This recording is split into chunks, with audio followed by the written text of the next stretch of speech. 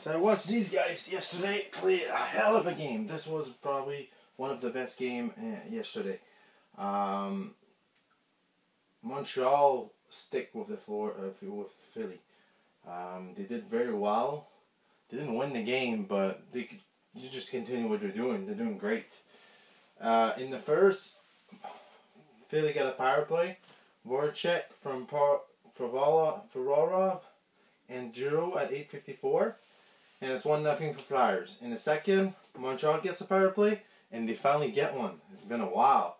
Weber from Drouin and Gallagher at 14:38. And then Nick Suzuki gets a shot almost in the head. But Price actually helped him hit his stick. So that was a scary one for Montreal fans. But he did great. And he did awesome. Suzuki was awesome. Probably one of the best players in the team.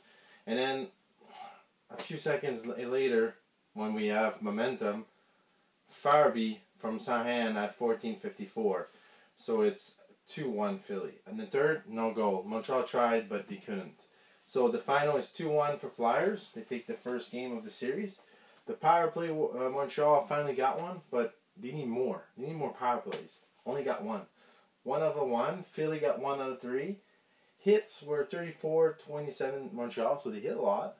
And then the shots were 31-28 for Philly. Hart did 27 out of 28, 964 save percentage. Price did 29 out of 31, a 935 save percentage. Montreal should just continue what they're doing. They're doing great, but they need more power play. They need to figure out Hart, because Hart is awesome.